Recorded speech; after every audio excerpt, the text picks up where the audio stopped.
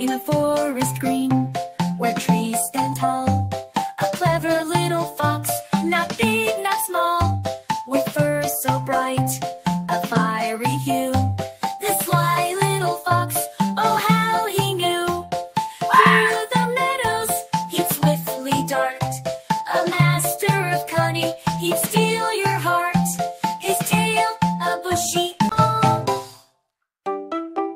in the daylight's glow, or the evening's hush, the fox would scamper, a playful rush, with a rustle here and a rustle there.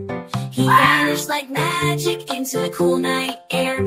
So, little ones, in the tales we weave, remember the fox so clever and naive. In enchanted woods, where dreams come alive, the fox dances on, his spirit will survive.